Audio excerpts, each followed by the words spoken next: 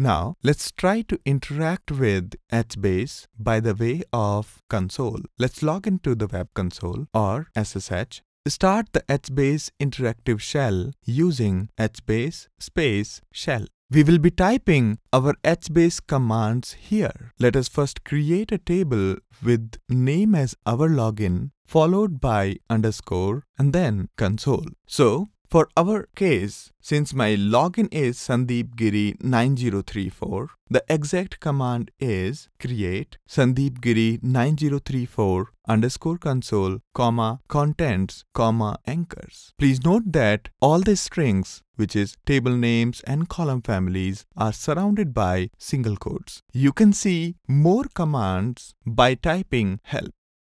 Now, let us add the first record. Add first cell value with put table name, row key, column identifier, and then cell value. So the exact command is put sandeepgiri9034 underscore console, comma, com.cnn.www, comma, contents, colon, comma, the HTML content of the first record. Now, let's add the second and third column to the same row key. Put sandeepgiri9034 underscore console, comma, com.cnn.www, comma, anchors, colon, si.com, comma, cnn. And then put the third column, put sandeepgiri9034 underscore console, com.cnn.www, anchors, column, microsoft.com, cnn news.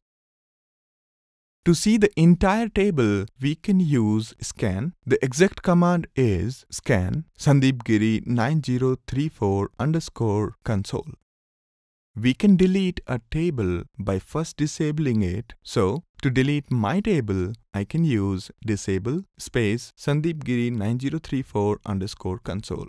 And again, the name of the table or name of the column family or the contents is surrounded by single quotes. Once disabled, we can drop the table by using drop followed by table name. If we try to scan the deleted table, it would throw an error unknown table. To see the list of tables, you can use list command. You can also provide regular expression to filter out the results of list command by providing list space regular expression to match with the table name. For example, list space single quote san dot asterisk single quote would list all the tables starting with SAN. This regular expression that you see on the screen lists the tables ending with 4 digits.